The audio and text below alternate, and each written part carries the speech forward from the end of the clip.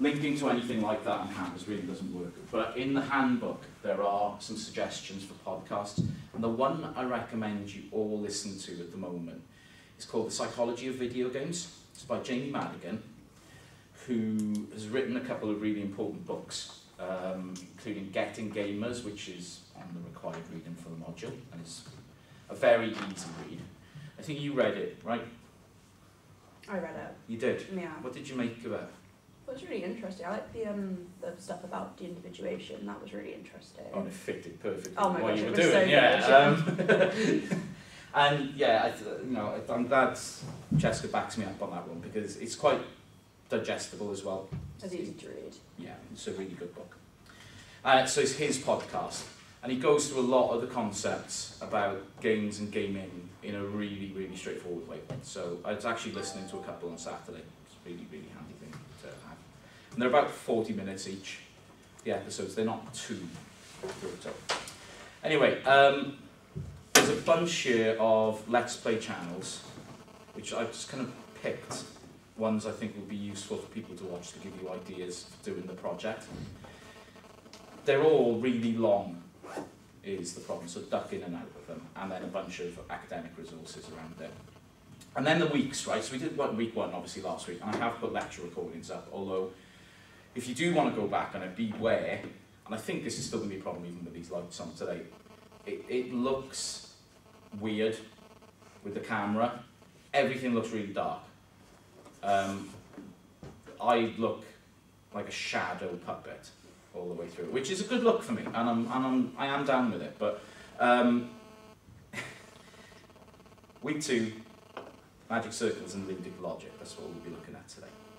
Week 3, ideology of games. Now that could have fit in some other places, but I'm taking a potluck guess that this might be the most useful thing for you to use for the first assignment, because it's not necessarily ideology that I'm interested in here. It's something called procedural rhetoric, which I draw out. And if you did Reese's module last year, you'd be familiar with some of the content of this, although I've massively expanded it for this year.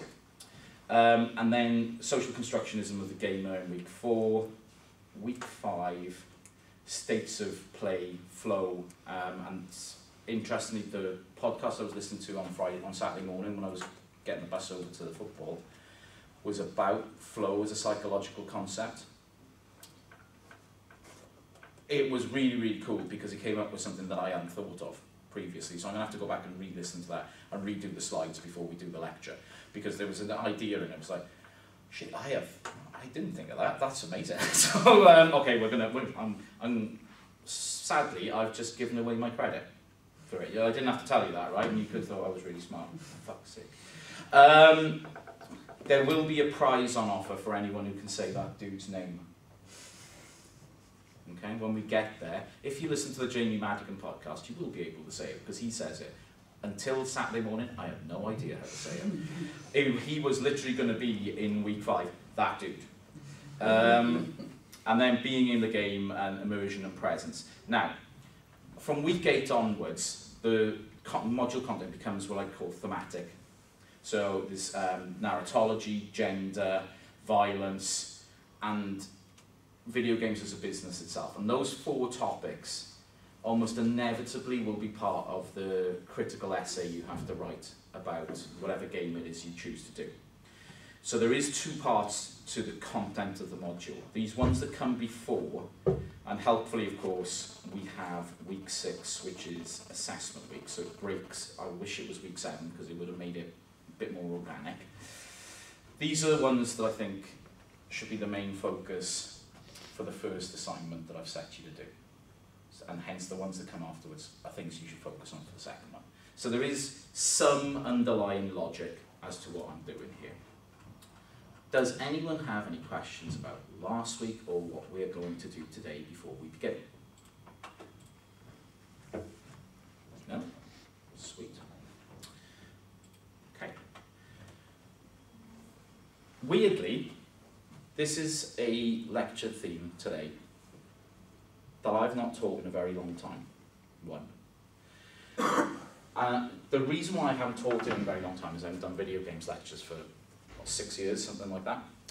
But This is a theme which doesn't appear in anything in a media degree in Swansea, or to my knowledge has never been taught at Swansea either. That's bonkers, because this is really, really fundamental stuff as to media itself and how we engage with media. So I'm kind of like, we should be doing this in week 1 of MS-100, and I kind of need to go back and redesign that to bring this in.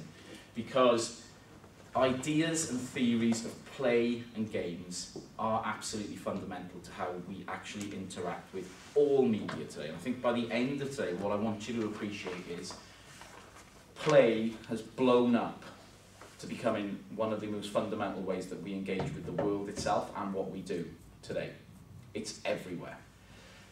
Theoretically, there's real problems with how play works. So that's what we're going to get into today. And when you're doing your Let's Play, I will want you to focus a little on what game it is you're doing, what that means to play that game, but also that word play. What is play for you? What is the experience of play here? How does play work? What are you doing at that point in time? So let's start with that. Tell me what you think play is.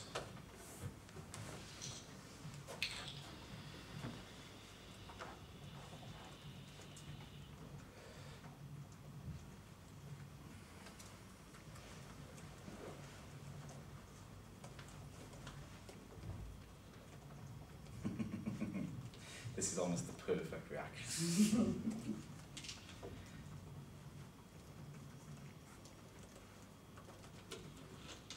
Keep it clean, you.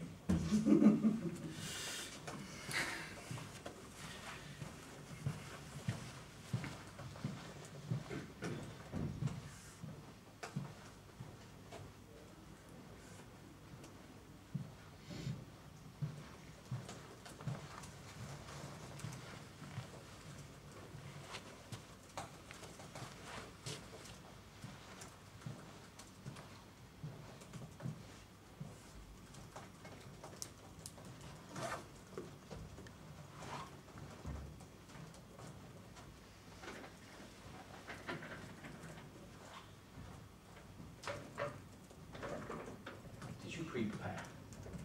Yeah. This witness box is a bit fucking scary, isn't it? Yeah. And the chair don't work. Chair doesn't work, does it? Yeah.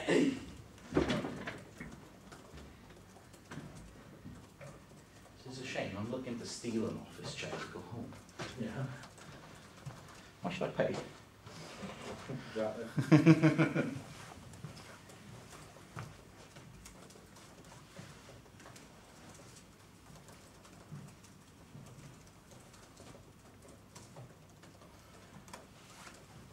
Wow. Oh my heart is aflutter already.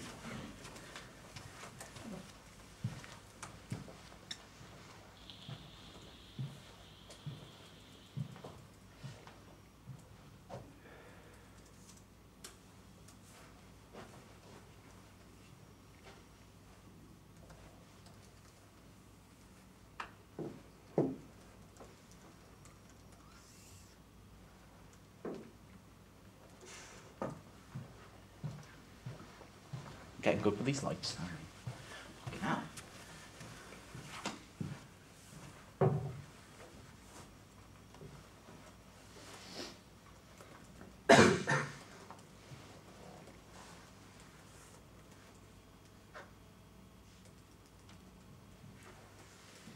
Cheat. What? That's one of the slides, that is. Well, yeah, you said to look at the slides before it. That's word for word, that one. Actually, from my notes, I must just copy it word for word.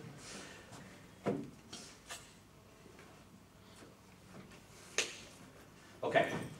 I'll carry on going if anyone's got anything to add to this. I think there's a really interesting theme in most of these answers, which I'm kind of going to go after a little bit here and take on and try and get rid of it. Morgan, you use the term another world. Jordan, different world situations. Josh, I like it. I like it. Play is a concept which can enter and immerse yourself a new space. So again, what I'm to point out here is everyone's kind of attacking the same kind of things here. So Dan, in an external environment, I think that works in the same kind of way to these. Jess, you've avoided it, which is interesting. Engaging with the world, I think that is thematically similar, with the idea that there is this world and then there is another world next to it. Play something to get you to interact with something. Escapism, I think those would fit in with all those other ideas as well, that concept of escape from this into that. Detachment from reality, you put it in a really nice way, Nick, because again, it's the real versus the play world. There's a little bit in there, Ben, about when you're talking about situation, but I think you roll back a little from what it is. Play is a concept. Yeah, it is. The reason why I am excited by these answers is, one, it shows that some people have done some reading. And two, it opens up a space for discussion here, because this notion of the world is here and play is here has actually been very much problematized by video games. It's the classic notion of what play is. Theorists of play have always argued that play exists independent of everything else. You step over a boundary when you play. You exit that world and you enter this world. Now, there are distinct reasons why that is, and in a sense, it is a classical neoliberal explanation of the value of what play is. Play is not seen as something fundamentally economically valuable.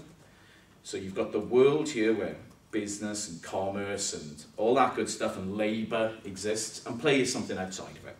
Play is something which we shift over here. It's not fundamental to our work ethic, our achievements, etc. If you bracket it, you change its value.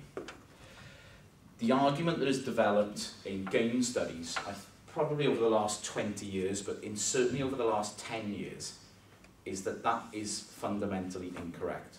The play actually is ingratiated in this one thing we have. Play and games are all part of the same world. So when we step away from what we're doing to be, and who said immersion? Where is it? Somebody said.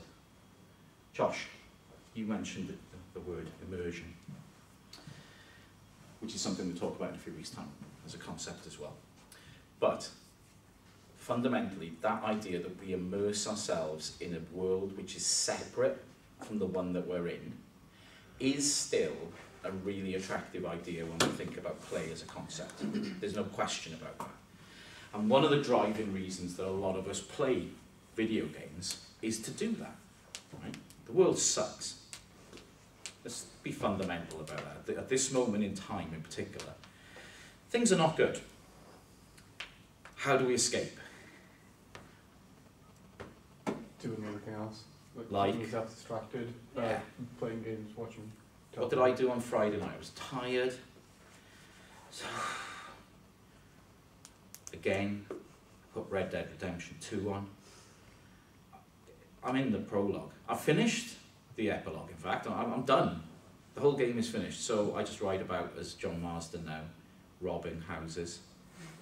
And you know, there's like little groups of people and they're all on their knees. It's like, please, sir, please. After a couple of hours, I just felt better about myself as a human being. And there's a darkness underpinning that. But for a couple of hours, you know, work blows and like, oh my god, interest rates are going through the roof. I'm gonna have to remortgage the house, and oh my god, this sucks. and you forget. You take yourself out and do something different, and you genuinely do forget. So that notion, which a lot of you have come up with here, I think is really, really important, and it's almost like a common sense way of understanding what play is. However, there is a more nuanced approach that we need to take, is what I'm going to argue. Not that that view we should get rid of it, because I think fundamentally and importantly psychologically, that is one of the reasons why many of us engage with digital games in the first place. That notion of escapism, the notion of embodying a different character, doing a different thing, and being able to experience something different in that way is fundamentally important to us. But at the same time, we need to recognise that play and games are also ingratiated into our lives in ways that the classical theories of play don't allow us to actually think about. So, first up, always separate games and play out. They are not the same thing. Play is conceptual. It is an idea. Games are a materialization. Well, you know, some games are not played, for example, so they can be different in that way. Not all games are play, and not all play is actually game-based, and that in itself is really important. Games, by and large, have rules, outcomes. Not all play needs to be rule-based and outcome-based. You know, there is a fundamental difference to that. There are video games that challenge the notion of what a game is. Has anyone got any ideas about games which aren't rule-based or outcome-based? And they're sort of increasingly more popular since, I'd say, PlayStation 3, Xbox 360 generation of consoles. So they've been around a while now. If you think those consoles are about 2006, 2007. So we're talking 15 years, where we've seen the emergence of games which actually challenge what the hell a game is, because there is no outcome necessarily. For sandbox games. By and large, yeah, I had to think about that for a second, because a lot of sandbox games are rule-based as well. I'm actually writing something about Red Dead Redemption 2 on this. One of the key marketing points of that game is its scope, and the argument that it isn't a game-based game. You know, you can go off and do anything. I don't agree with that. I think it's actually really closely aligned to a certain set of rules of what you have to do. And those rules are really, really problematic when you pick them apart as well, because it's a whole bunch of white saviour, colonialist sort of stuff going on in that game, which is really problematic. The idea of the sandbox is important, but there are games within that genre which extract themselves from rule-based play altogether as well. Any ideas?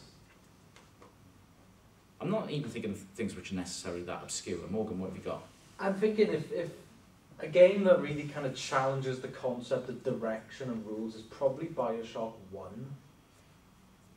I know why you're saying that. Yeah. I don't want to spoil it for anybody, but... Well, don't worry, there's a few bunch of spoilers coming for it in a lecture down the line, so I wouldn't worry about it. It's because a friend of mine wrote the book about exactly what you're talking about, Robert Jackson, in 2013. I'm going to disagree. Okay. Only because you've played BioShock, right? Yeah, I played all one. I replayed it when I was recovering from my operation last year, so about a year ago.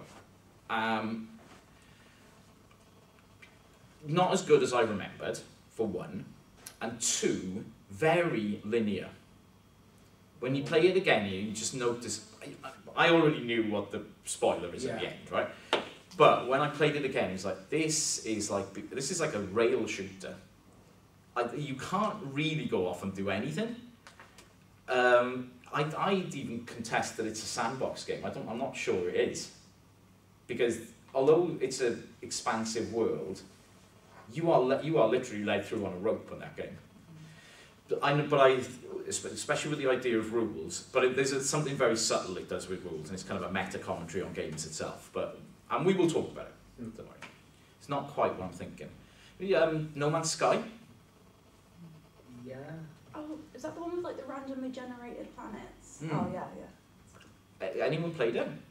I actually haven't, which is weird because it's available for VR as well, and I've just not got around to it. It's a thing. I look at it and think, I don't want to get into that. Because this could be my life. You know, I don't want to be part of that. I don't have the time for it. So No Man's Sky, I mean, like I said, disclaimer, I've not played it, but I've read a lot about it, and it is fundamentally an interesting concept.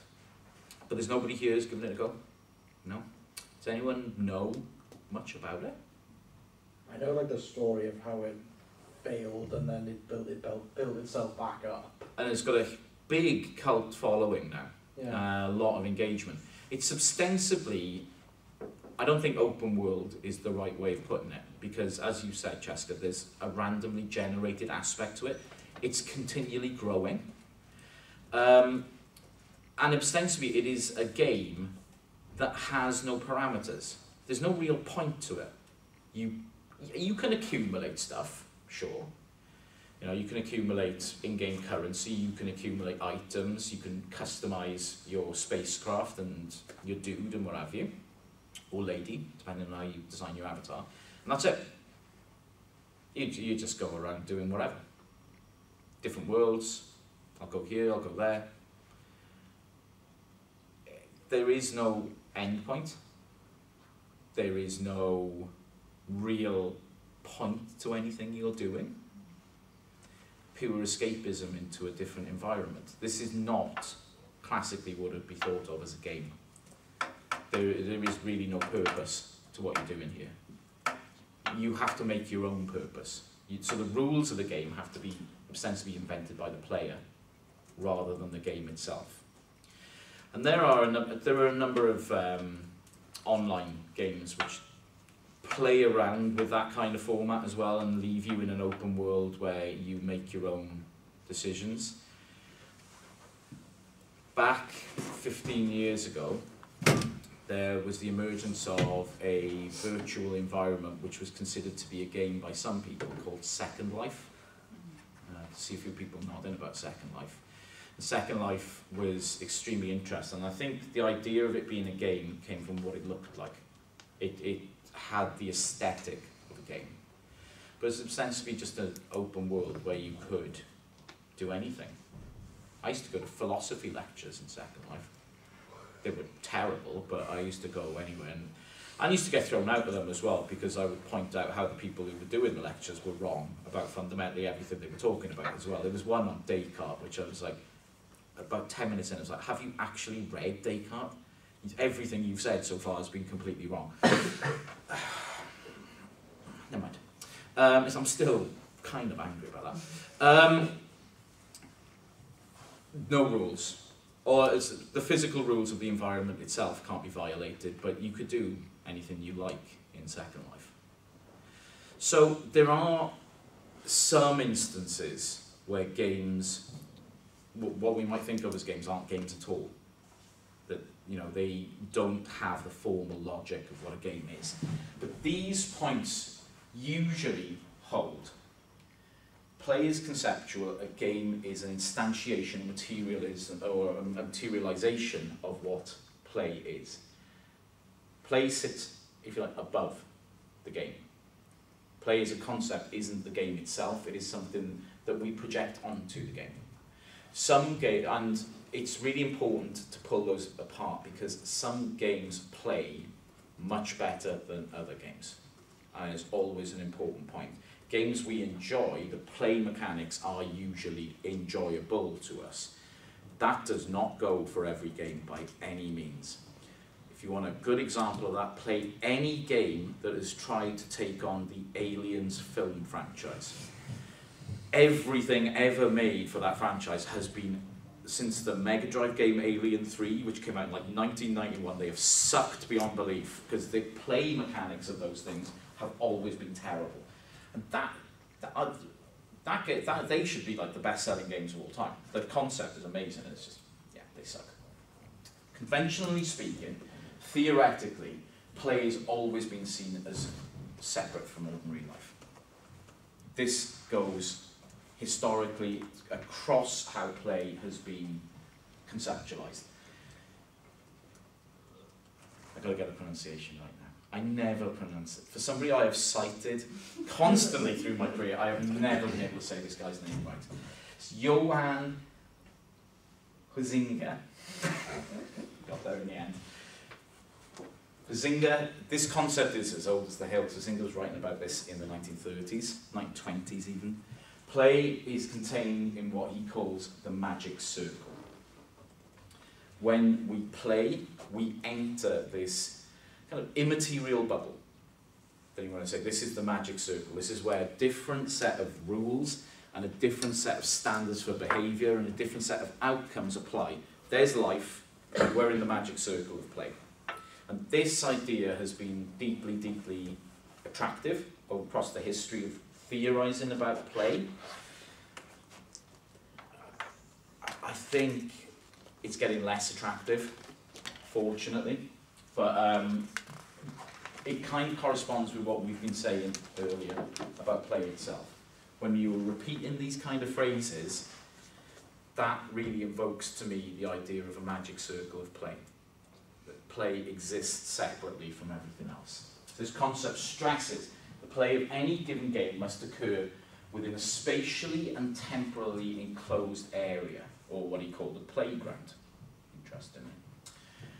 And as such is detached from ordinary life, spatial and temporal. So it's literally a different physical space.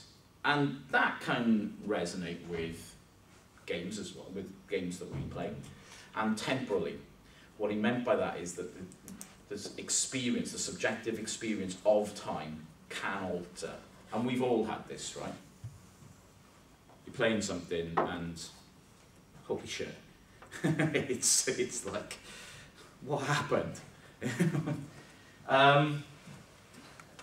This happened to me in the summer with Stray, which isn't a very long game, but I turned around and it was dark. I was, what? And it was something like a 6-hour game, and it's like, that must have been really close to finishing, man. So, as he says, play is distinct from ordinary life, both as to locality and duration. Now, this has been the fundamental idea which has guided our theorization of play. So there he is. What I would say is, this is the classical observation. This idea of play being separate goes back to ancient Greece. You know, it's been around for a very, very long time. This is a very ideological way of thinking about play. It's got ideology ingrained into it here, that play is something which has a different set of values altogether compared to the rest of life, and therefore is economically and socially not as valuable as the stuff we do at other times. It's almost the perfect entry point to say play is a waste of time. That when you are playing, you are wasting time rather than doing things which are somehow more valuable. And I don't know about you guys, but that was my experience as a teenager. Yeah? I'd be upstairs, be playing Mega Drive, and my father would come upstairs with my mother and be like, look at you wasting time doing that. And I was like, get the fuck out of my room. Nothing changes over generations, by the way. And look at how right they were. Look at me now. I actually did a dedication to my parents in my virtual reality book. I said, if you hadn't let me waste all that time as a teenager, I never would have written this book. Which was kind of like, screw you bitches. In a nice way, in a very nice way. My interpretation of this is that play here is protected from what is called the Protestant work ethic. Protestant work ethic is really a notion that's rooted in the writings of Karl Marx, but also Friedrich Nietzsche, and going into the 20th century, it's the idea that the most valuable thing we can do is work hard, be serious, you know, have goals, you know, family, money, shit, houses, all that kind of stuff, you know. Play is not to do with that, and therefore is somehow of a different plane of value altogether to these important things in life. My argument really is games are not discrete in this way. that actually they are part of life, just like lots of other discrete activities as well. And they bleed into what we do. And we can see instances of how play and games actually are far more fundamentally part of life than Huizinga's original theory would have us believe. It's not quite that important. I will be asking you about this soon, about games, but we do have a schism in game studies because of this. There are still a lot of game studies theorists who are really, really important, like Katie Salen and Eric Zimmerman, who I think are two of the most important games theorists out there, and are really fantastic authors, and their book is amazing. They still have versions of this idea of play, and how play and games work. As a player steps in and out of the game, he or she is crossing a boundary or frame that defines the game in time and space. That, for me, is really a transposition of that original idea. I am far too down on the food chain to be criticising these guys. Right? They're like, nyah, and I'm like, nyah. So, I'm loath to criticise these guys. I think that's a little bit wrong, though. I do genuinely think they might be wrong. This is a sentiment markedly made by other scholars. So Calois, for instance, similarly proposes play as essentially a separate occupation, carefully isolated from the rest of life, and is generally engaged with in precise limits of time and place. Again, the temporal and the locational always become important. And it's that idea of separation again, which is really huge. Can't use it, so can I? Damn it. So, for games here, Calois says there are 4 essential qualities of games which actually mean that they become temporally and spatially separate from the rest of the world. We perform them voluntarily, so we make the choice to go into them. That, I don't think is actually true anymore. I think we are engaged in game mechanics a lot of the time, which we don't volunteer for, which we are pushed into. They are uncertain, as in they don't have a definitive outcome until we start doing them. They are unproductive. Now that's a really problematic thing to say. But let's open it up. Is playing games always, really what he's saying here, pointless? Is it? I mean, to the older generation, maybe. How so? Because they didn't grow up with video games, and they grew up with the traditional form of Define media. old in that case. I mean, not exactly my dad, but my mum, because she never grew up with video games. She always grew up with the traditional methods. How old's your mum? 45. Okay, so she's my age. Believe me, there was video games around when your mum was a kid, don't worry. Television. Yeah, okay. She doesn't understand the whole concept of games. Yeah, I don't think that's necessarily that unusual. Of course, no. That's not unusual for them. Is this an experience that others have? Well, yeah, I've never played games, so I've never... I know, it does blow me away that you're doing this module, quite frankly, yeah, but... Interesting. I've never been immersed in it, I've never... Neither in the activity or the culture. Not at all. So it's not like a... Just looking at us like we're freaks, mate. It's strictly generational. No, I don't know. I think there's some truth to that. That it isn't generational, and I think in particular gaming culture can be really problematic for those who aren't part of it. It can be very problematic for those who are in it, Jessica, as we know. But it can be really, really problematic for those who are not part of gaming culture to look on those who are and think that's impenetrable in some way, that there's a whole system there which is saying... But to go back to the idea of productivity, are there any positive outcomes from playing video games? Oh yeah, I mean, if you take it to like esports and things like that, there is the level of money behind this. I hadn't thought of that route, but so yeah. it can be in some shape or form a career for a lot of people. I don't agree with this, but that's what it is. I don't even think esports necessarily. No, if you look at YouTubers. Twitching and YouTubers, yeah. But not only that, but even at the most basic level, just provides happiness, doesn't it? And for a lot of people who would try and just like escape from their natural day-to-day life, Yeah. give them happiness.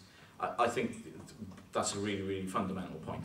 The idea that you are being economically unproductive is something, but not all value is based on economics. It's not material. And we need to think in terms of like non-capital, ways of accumulating, good things. And if games bring us happiness, then sure. Not all games make you happy, and not all games are meant to make you happy as well. You guys have all played Tetris, right? I fucking hate that game. Yeah, just give me the long thin one. Give me the long thin one. I don't want the thing. It's a thing that I used to say about really stupid people, that they were the sort of people who would turn the square in Tetris. Jessica, you were going to say something. I think that it is not productive, but like you said, like it can change your mood, and I feel like some old people might like be bored and go bird watching, and it makes them happy. But for me, like that, it completely changes my mood. It makes me. Bird watching is a euphemism. You know that, right? You know what that doesn't happen. Define productivity, because like I think if something makes you happy, then that is productive, and Absolutely. I'm obviously knocking against an open door here, but I think the idea that all you can produce is economic value is really, really problematic. And even given that, like you said, Ben, there are avenues for economic value in playing games anyway. We could think of it even more prosaically than what we said about streamers or esports. If you're engaged in playing something like online poker, that's a game. Technically speaking, that's a video game, I would argue as well. You can win money, you can also lose a lot of money as well. You've got to be careful with that stuff, but there are fundamental ways in which I think these things can be productive. And we do have a lot of people employed in the video game industry, not just in development. Has anyone ever tried to be a tester? I was asked to do it. But you didn't? No. How come? Because I think this was during the time where I was kind of conflicted between doing computer science or just doing media studies. I just didn't know what to do. Of course, I chose media studies. So the dilemma stopped you from making money playing video games? Essentially, yeah. That sucks, man. Because testers don't get paid a huge amount of money. But I think it was a free job as well. Oh yeah, okay. So they just wanted free labour. All right, there's something different with that. Testers are a really important part of the video games industry, and you are ostensibly just paid to play games. You can apply for these jobs. They are looking for testers at the moment for GTA 6, for example. I would love to do that. It's incompatible with the other things that are going on in my life, unfortunately, but I was like, yeah, I can be paid to do this. I have a friend who is a tester. He's the same age as me. He's 42, and he has done. He's never going to watch this. He has done nothing much really with his life, but he has a way cooler job than I do. So I can't really argue that. Consists of make-believe. The other rule that Calva says. That fundamentally, I think these rules are wrong. Okay, there's something really problematic. But I'm again trying to draw out here how the theory of play and games itself is really problematic.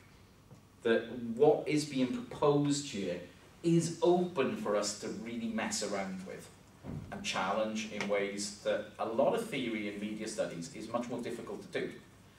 This kind of theory has real holes in it. And he gives 4 categories of games: competition, chance, imitation, and pleasure.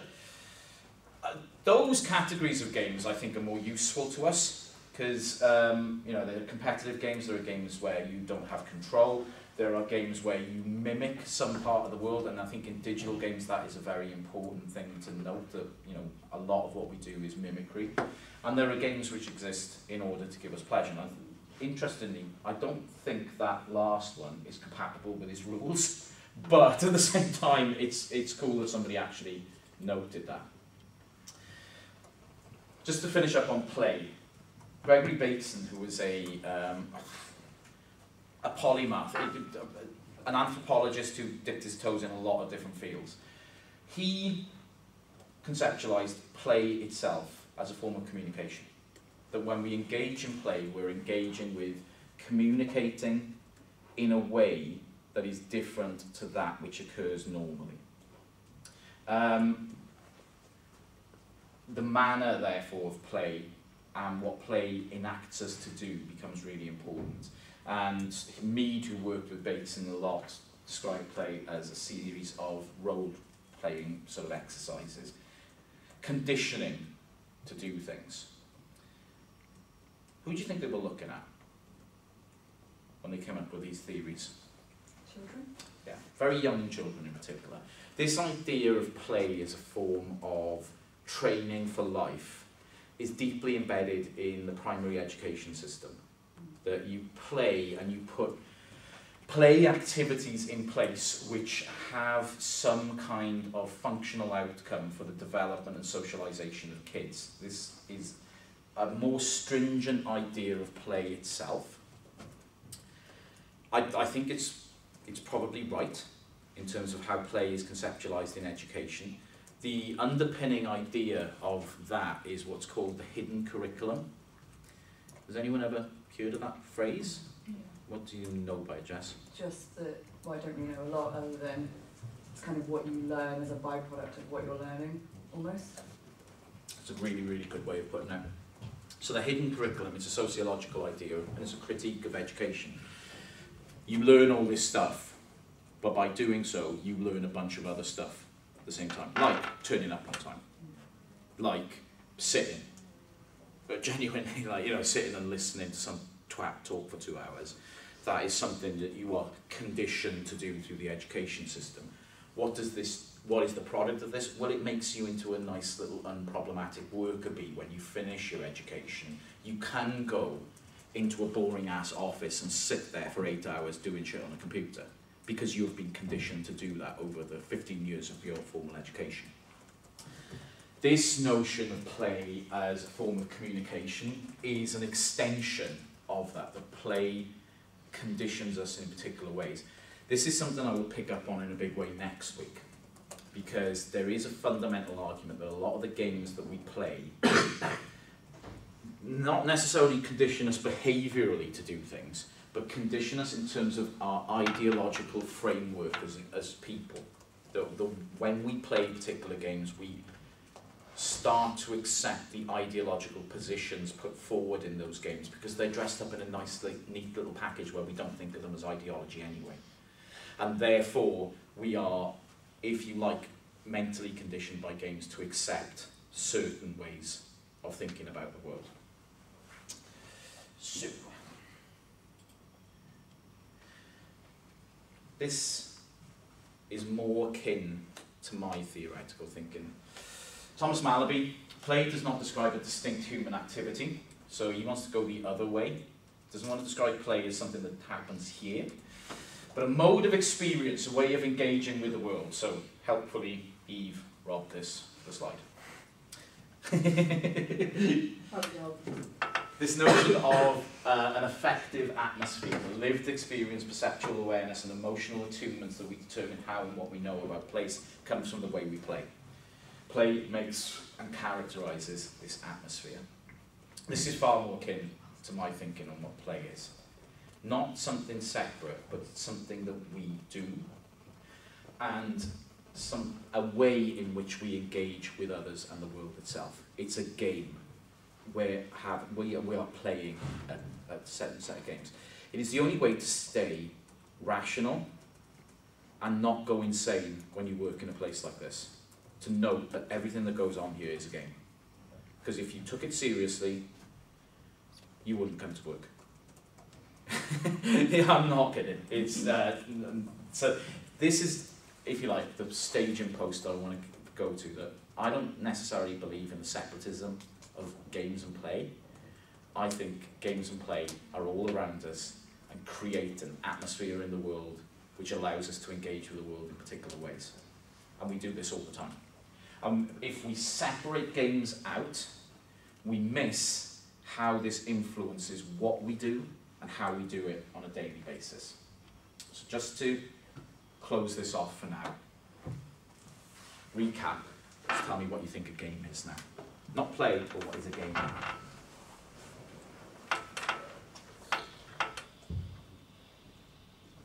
And then we shall have a break and then we will plough through the rest, which will be a whole bunch of fun.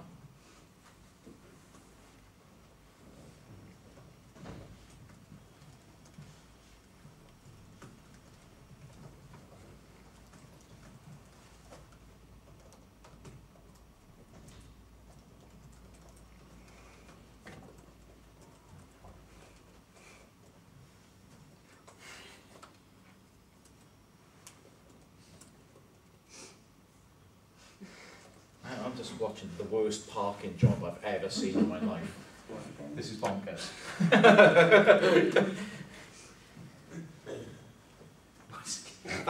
that is our game, yeah, that's true, yeah. It's an old game.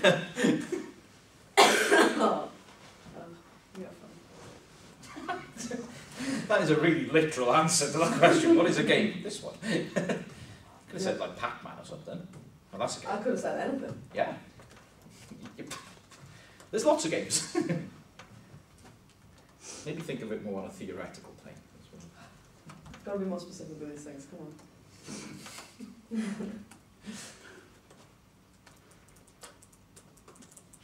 Hey, that's quite good. I like that. I like the one word in particular, I really like that. Because you're taking on board the baits and bit. Medium. Yeah.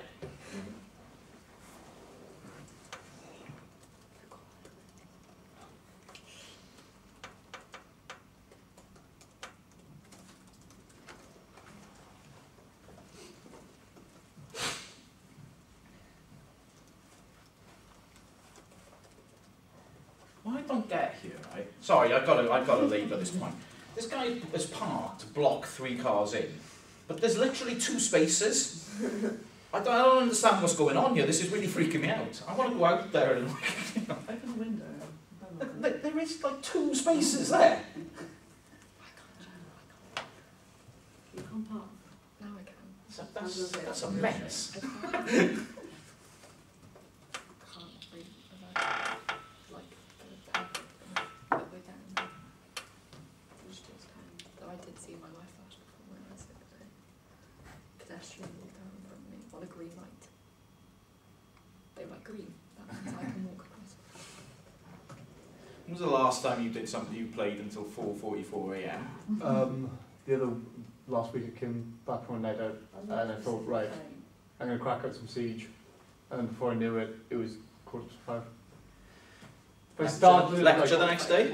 No, fortunately not. I think actually it was last Monday. So it would have been my day off Tuesday, but after your lecture. I'm glad I'm doing good work.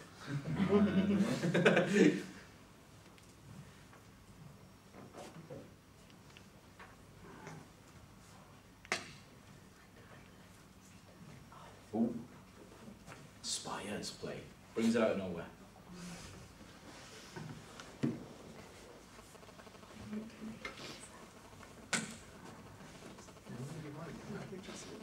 I mean, Cheska's just parroted Morgan's basically, but... I didn't even read it. Yeah, right. I swear down. Not only are you sitting next to him, but you can see it in front of you. You're both right. It's the important thing to take from this, I alright? don't even know which one's yours. Oh, Ian. Oh yeah, well that's just blatant thievery, that is, isn't it? And I'd expect nothing less from you either. But so there's a few answers here which a lot of people actually have come up with a similar kind of thing here, which I think is really important. That notion of a game is a medium by which play can be exhibited, can be enacted in particular ways. That notion of it being a medium is really important. I will invoke, inevitably, right, I'm going to invoke McLuhan later. And I think that notion of games as the medium by which play can occur is a very important way of thinking about it. As McLuhan teaches us, mediums are everywhere, which is why I think that notion of play as an atmosphere is really important, because it means that there are mediums for play all around us rather than just the things that we might think of as games. And we will have a think about how that affects. And we'll break for 5 now, right? But as you do that, have a think about what games you play which aren't games, if that makes sense. Is there anything think about university in particular. How does it make you play a game? Right. 5 minutes. Go do.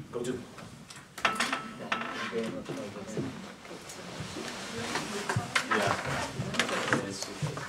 I love going to the theatre. I'm going to be completely honest. I was obsessed with that. It is. Running around. Well, the It's thing not is, do you know where fun. you work to get mine? You know, when you used to have the communications, now you take on different communicative roles in certain games. I Yeah. immediately thought one of the 15 lobbies. Yeah. And that's how that inspires the worst size of people. Well, there's lots, right, of games which inspire us to communicate in ways which are not good. Basically, I think that's the best way of putting it. I think when it comes to like role playing in that scenario though, I was thinking like PC games like Squad, where like really inspires. I know what you mean, yeah. Where it loses that whole like game feel, and it's one of the closest like simulations to a completely different Yeah. And all the time, because of the way you go about playing it, it doesn't feel like it does feel like you're. Yeah, eventually. I think that's fair, and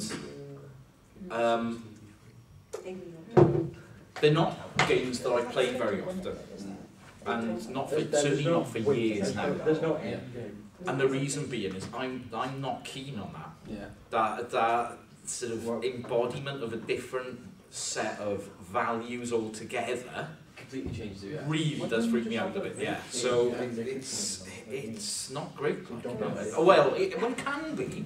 I think there's nothing intrinsically wrong with this. It's just it's not my cup of tea, like, you know. I've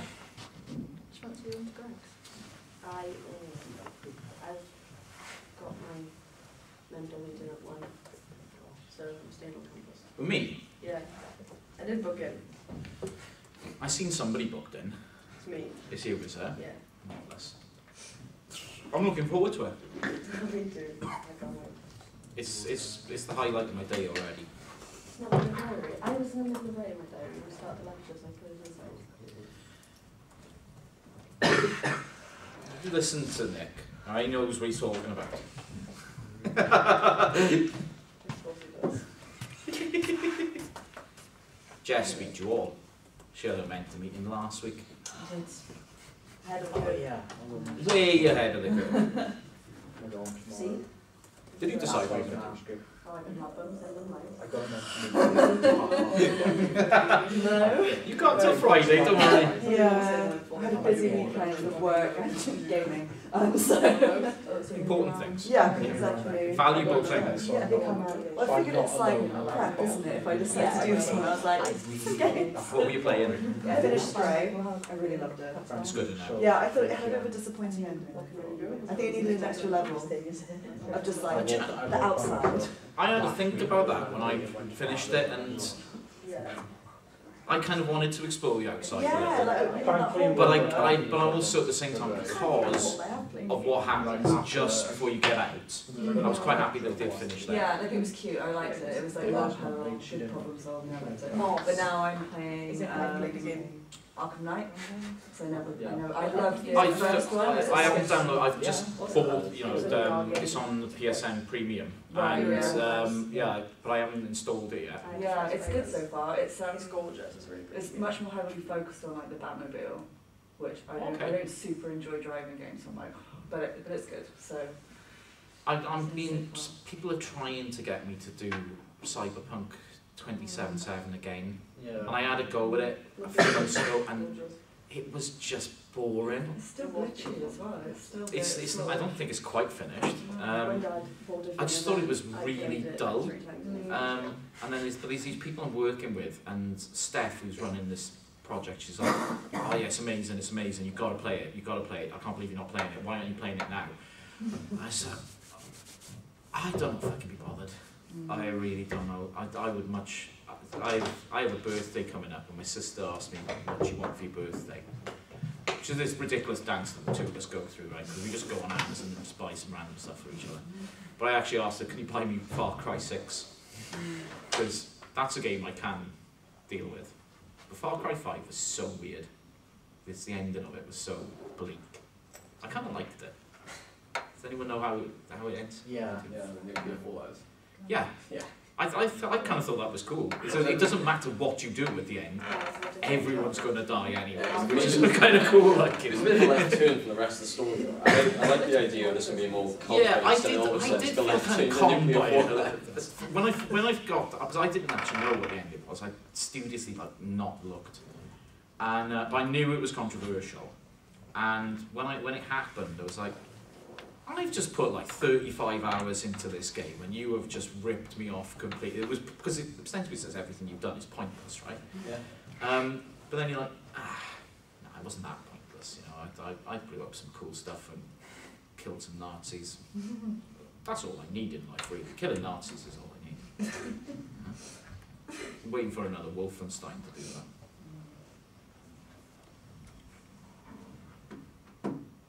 But that was a great example of this courses in video games, the last Wolfenstein game, which the protagonists were two females.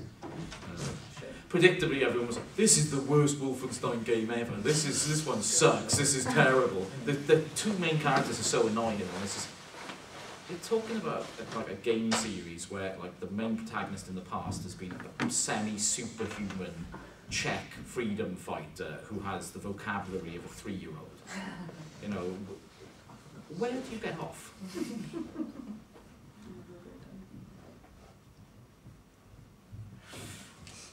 You ready? Cool. Okay, so, for me, games always require these things, and this is something that you could build into your Let's Play, definitely. You require time, rules, they affect mood, they affect behaviour, and affect, importantly, the outside world as well. When we play, we don't just park it there.